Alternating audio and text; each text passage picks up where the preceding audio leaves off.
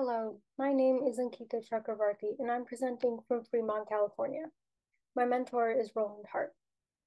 So my project, How do ADHD and executive functioning impact students' learning and academic performance in a school setting, um, is focused on the relationship between attention deficit slash hyperactivity disorder, also known as ADHD, and executive functioning, and how these factors can lead to a decline in students' academic performance.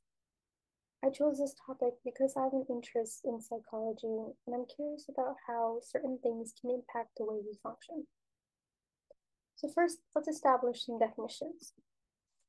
ADHD, according to the DSM 5, is attributed to the lack of attention in tasks, a difficulty being still or restlessness, and a failure to give close attention to details.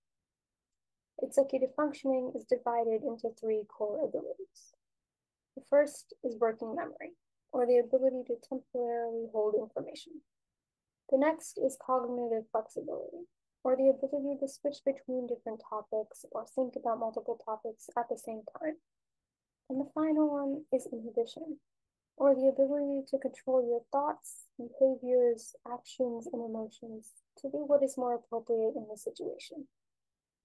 Under the Miyake-Friedman model, these are all correlated with each other while still remaining separate abilities. Next, let's look at the results of this project. We found that symptoms of ADHD, like inattention and restlessness, as well as deficits in executive functionings, especially in working memory and inhibition, can cause students to lose focus easily and act out in the classroom. Those with ADHD also tend to have executive functioning deficits and are thus further impaired in learning environments. Those with ADHD can have other disorders like anxiety and depression. These are known as comorbid disorders. A decline in academics due to symptoms of ADHD and executive functioning deficits could lead to stress, which could exacerbate the symptoms of certain comorbid disorders, such as depression and anxiety, which could lead to a further decline in grades. This creates a feedback loop of lower grades leading to lower mental health, leading to lower grades. So, how can we fix this? How do we improve the learning environment for students? Well, teachers can start by using more interactive lessons. They can use models, planners, and a structured task order.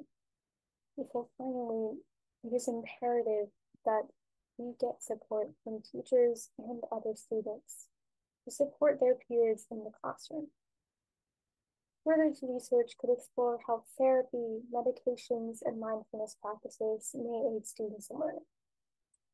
Thank you for listening.